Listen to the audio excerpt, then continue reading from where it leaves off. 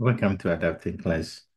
IV therapy complication is very important for the NCLEX. So nursing school, there's two things that always get people confused: infiltration and extravasation. So this video is to make it easy, try to explain those terminology for you and how when you see the question, you'll be able to use it to answer the question. So the first one we'll talk about is infiltration. They are all, both of them, infiltration and stabilization occur when you use IV, right? Medication. It leaks, they both indicate leaks into the surrounding tissue, and that causes problem. We don't want thing to leak. The severity of the condition is what we distinguish the two between based on the severity of the condition and what medication is being used. So the first one is infiltration, right? Infiltration, something that's infiltrated.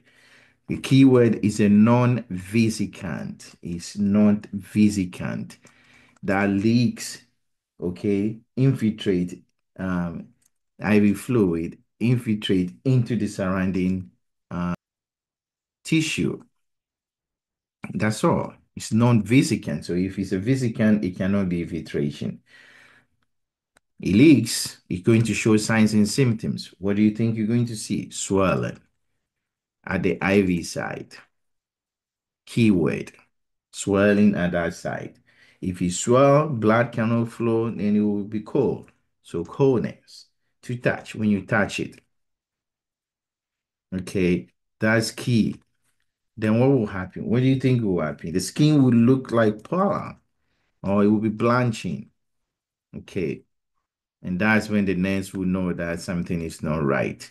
The IV may not flow the way it's supposed to. And then as the fluid get there, patients start having discomfort or they feel some tightness. These are buzzwords you see in the question. You see the IV will slow down or you will stop the IV fluid flow. Nothing is going through. You know that the IV has infiltrated. So what do you do? Do you do? Management for this condition is straightforward. Okay, stop the IV immediately. Take the edema off, elevate it, elevate the extremities. Okay, and then try to help with the pain, some warm or cold compression to help with the edema as much as possible based on the fluid, whichever you're going to choose, warm or cold compression. And then restart another IV somewhere. Restart IV uh, another site, no, the same site. Okay, it's very, very important.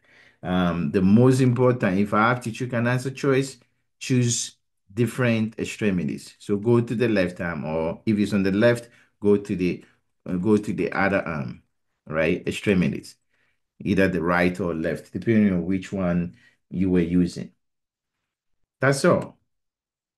This opposite is extravasation. If you know physical and if you know infiltration, you will know extravasation. What is the part? The difference? Leakage of what? It's a vesicant into the surrounding tissue. It's different, right? And these can lead to necrosis. Because of that, you need incident report for this. These has to be reported. Infiltration does not need to be reported. Somebody will say, what is a Vesicant? The most common thing we use is chemotherapy. These are all Vesicants. Um, we can also use vasopressin. Vasopressin is also Vesicant, like what? Epinephrine or norepi. These are all Vesicants. Um, Vancomycin. These are also vesicants. Chemotherapy drug like doxorubicin, vincristine, they are all vesicant. The common one you may see is calcium or potassium. Potassium can infiltrate. When it infiltrates, it can cause infiltration, extravasation. Okay, what symptoms do you see? It's the same thing you see in the infiltration by severe.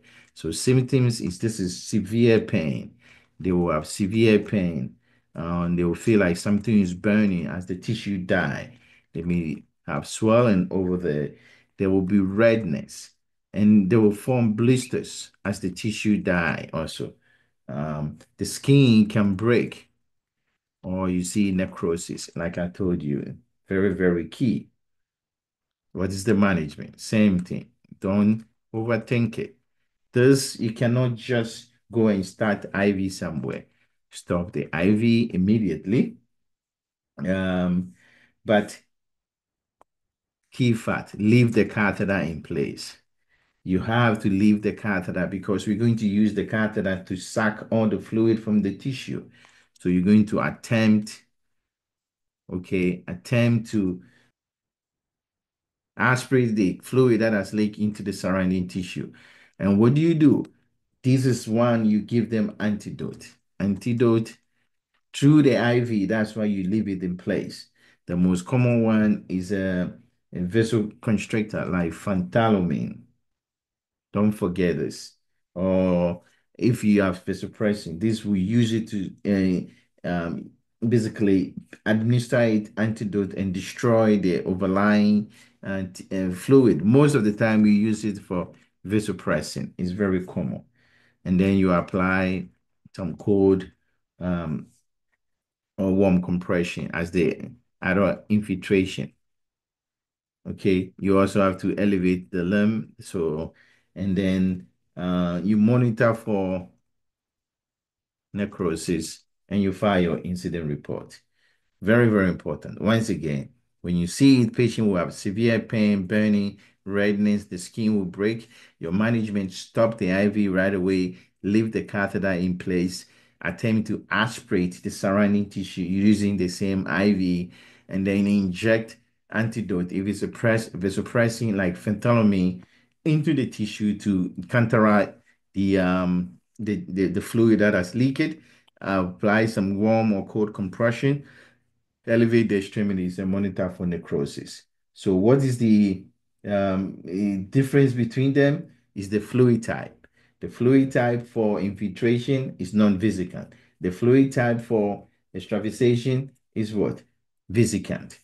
What is the pain level? Is mild discomfort in the infiltration and the severe one or burning sensation in extravasation. What does the skin look like? This look in the infiltration, you have swelling and pallor. In the extravasation, you see blisters and necrosis. And the management, remove the IV, place a new one in another extremities in infiltration.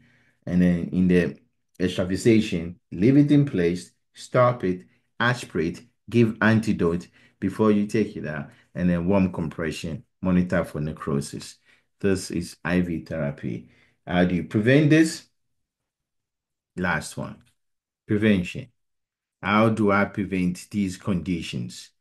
You have to know this in case they ask you. Prevention. Choose the proper IV site. So proper IV site. Choose the site.